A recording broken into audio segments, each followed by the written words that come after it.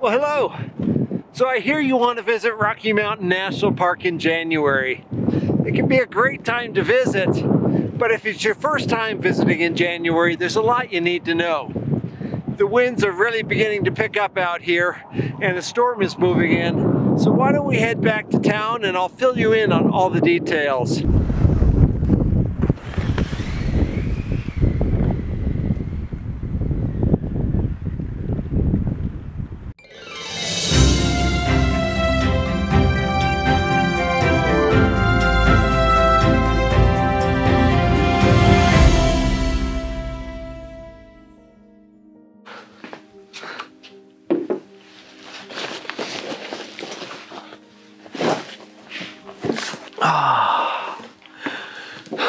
Well, thank you for joining me down here. It's nice to be back into the warmth and have something hot to drink. Though I must say that there's nothing better in my mind than being out in the mountains on a snowy winter's day with skis on my feet. Well, so you're planning a visit to Rocky Mountain National Park in January. That's great. I've spent 20 years here enjoying and exploring this special place. So let me fill you in on what you can expect for your visit. The first thing you need to know is that January and December are on average the driest and the coldest months of the year. However, don't worry too much. That doesn't mean that you won't have some warmer days or even a big snowstorm or two. Just know that it could be quite chilly, and you probably won't see a lot of snow in the lower parts of the park or in Estes Park. Most of the snow will be located up in the mountains, such as around Bear Lake. Now, be sure to bring some really warm clothing and perhaps a thermos of hot tea to warm you up. Another thing to be aware of is that all winter long it can be quite blustery. This can really drop those temperatures, making a beautiful 20-degree Fahrenheit day feel like 0 degrees. On those days, I recommend that you choose some hikes that are in the forest where you'll be sheltered from the wind. You know, Bierstadt Lake is one of my favorite places to go on windy days. It's beautiful, snow-covered, and sheltered from that wind. However, if it is blowing so hard that it is pushing you around, then change your plans and do something inside.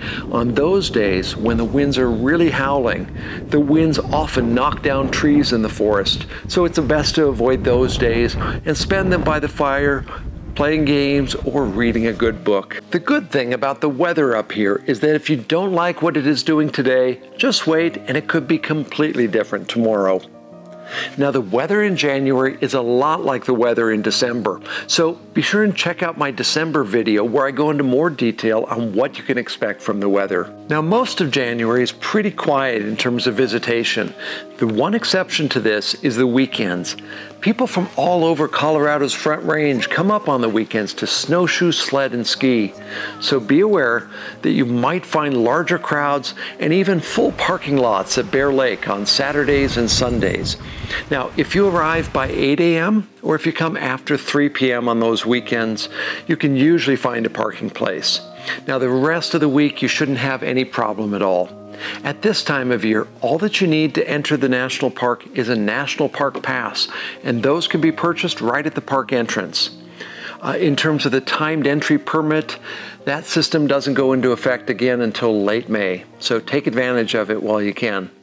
Now, one of the great things about visiting in the winter is that much of the wildlife stands out quite starkly against the white snow, and so they're often much easier to see. You'll usually find mule deer grazing alongside the lower portions of Trail Ridge Road on the east side of Rocky. And you may see elk in the larger meadows such as Moraine Park or Horseshoe Park or Beaver Meadows. Now, bighorn sheep are often seen in the winter along Fall River Road between Estes Park and the Fall River entrance station.